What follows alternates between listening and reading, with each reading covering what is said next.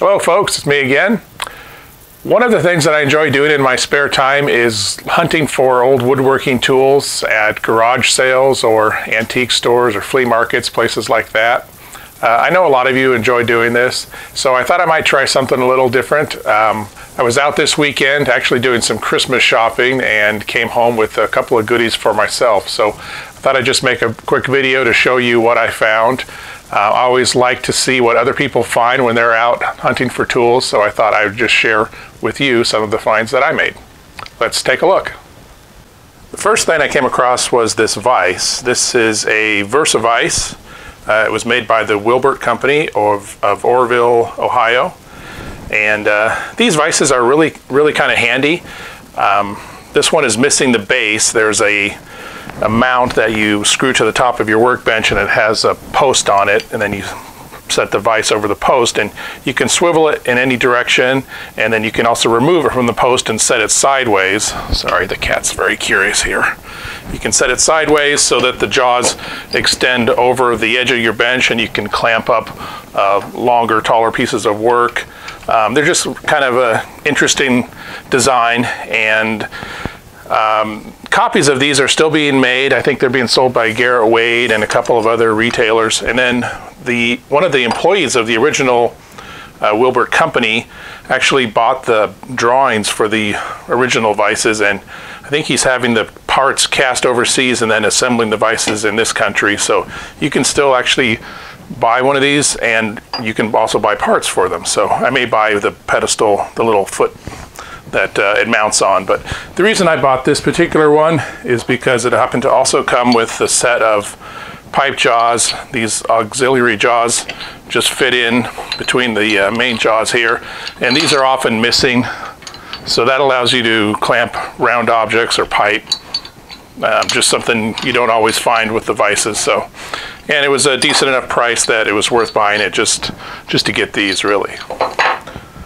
For whatever reason, I don't come across a lot of back saws, so if I find one that's in anywhere close to halfway decent condition, I usually will buy it if it's not too much.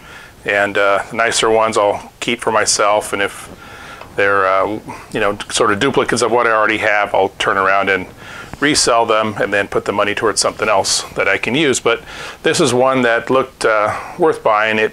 Someone has stripped the handle of the finish, so I'll have to go ahead and refinish it. It's not marked Distin, but it does have the Keystone emblem on it, so maybe it's a Distin, I don't know. I'll clean it up a little bit and see what I've got here.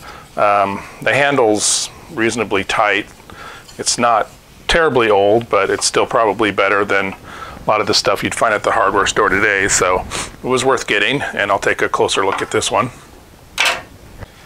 Ordinarily, I don't buy hand saws like this unless I find them just for dirt cheap, or they're in really good condition.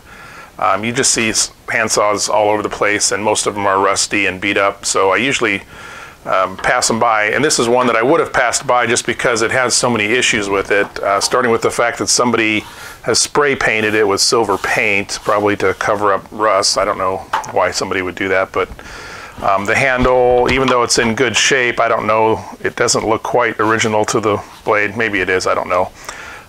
It's missing one of the nuts. This one's a replacement. These three maybe are original, I don't know. But like I said, I would have passed by this one, but as I was looking at it, the light caught it just right, and I noticed that there is a stamp in here that says Henry Distin, and it's actually stamped into the blade, not etched in like later saws. So the fact that it's stamped is an indication, from what I understand, that this is a fairly old saw, possibly made in the 1850s or 1860s. At least the blade of it is. So it was only a few bucks, so I decided I would buy it. I'll do a little bit of research on it and see what I have, clean it up a bit, and then decide where to go from there.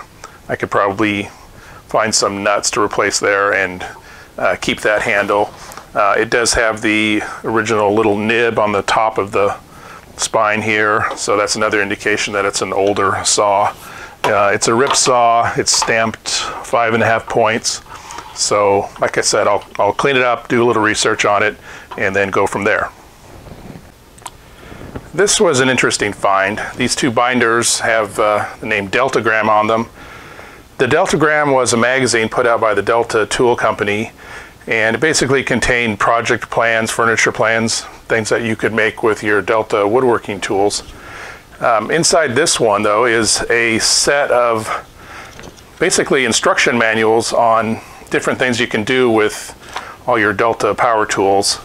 And there's one for just about every kind of tool that Delta made: abrasive tools, circular saw and jointer, lathe, bandsaw and scroll saw, drill press, and shaper. So these are just packed with useful ideas and techniques, things that you can do with different power tools.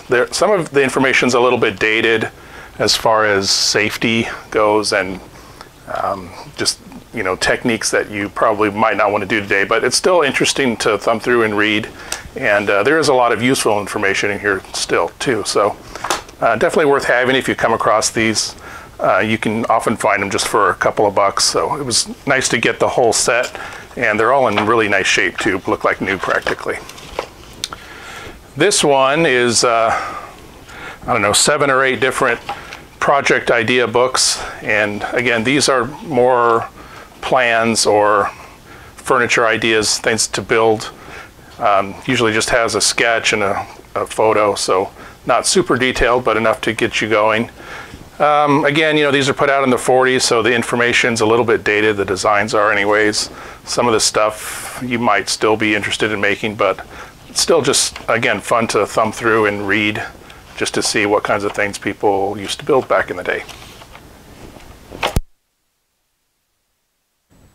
Next up, I found a pair of draw knives, and again, I usually pass these by unless they're in good condition, and by good condition I mean no missing or broken handles. The handles need to be on there tight, and then, you know, I look for ones that have a decent amount of blade life left in them. Sometimes they'll be ground down so many times that the width of the blade is, you know, real narrow. So these both still are in pretty good shape, even though they're a little bit rusty. This one is a Bluegrass, which I believe was the house brand of Belknap Hardware Company out of Louisville, Kentucky. And this one was one that I had not heard of before. It's marked JSH and Company Crown. So I had to do a little hunting on the internet, and that JS&H stands for Janney, Semple and Hill Company. And this was a hardware company out of Minneapolis, so not too far away from where I am here in Iowa. So kind of an interesting find. This is a 9-inch and an 8-inch, and these are a nice enough shape that I will probably end up cleaning these up and hanging on to them. All right, I'm saving the best for last. This is a number 4 hand plane, probably one of the most common sizes, but this one's a little bit special. This is a Keen cutter, K-E-E-N, Keen. And Keen cutter was the house brand of the Simmons Hardware Company out of St. Louis. And you'll find these Keen cutter planes, they're not rare, so you'll come across them every once in a while, but what you want to look for is the casting in the base. There'll be a casting number, and this is a K4. You'll see some that have 2 Ks. It'll be KK4 or KK5. Those ones with the 2 Ks were made by the Ohio Tool Company, and they're not nearly as desirable. But if they just have 1 K, like this one, this is K4, these were actually made by Stanley, and they are actually the same planes as the Stanley Bedrocks, the early round-sided Stanley Bedrocks. So the Bedrocks were Stanley's premium line of planes. They had a machined surface on the base of the plane and the frog where the two meet, so down back in here, and that just made it for a real good connection between the frog and the base to help eliminate chatter. I don't know, some people say it was just marketing hype, but regardless, the Bedrock planes are well regarded. That's the design that Lee Nielsen used when they started designing their planes. So to find an original Bedrock, you usually pay quite a bit more, but if you know what you're looking for, you can find these Keen cutters sometimes, and people don't realize that they're same as a bedrock, so they're priced lower.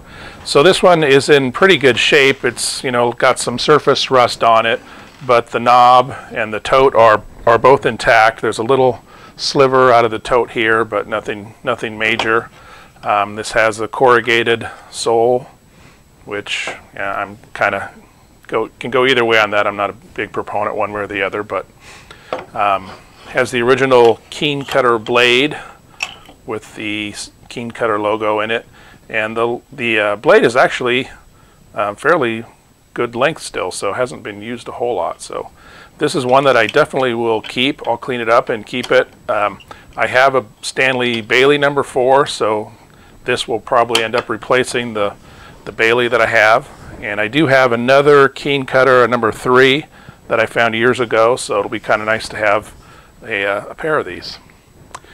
Anyways, that was my finds for the weekend. I don't show these to show off or gloat or anything, but like I said, I just enjoy seeing what other people find, and I hope that you enjoy seeing this as well. If this is something you like, leave me a comment in the comment section below, and I'll try to do more of these as I come across other finds that I find interesting. So thank you for watching.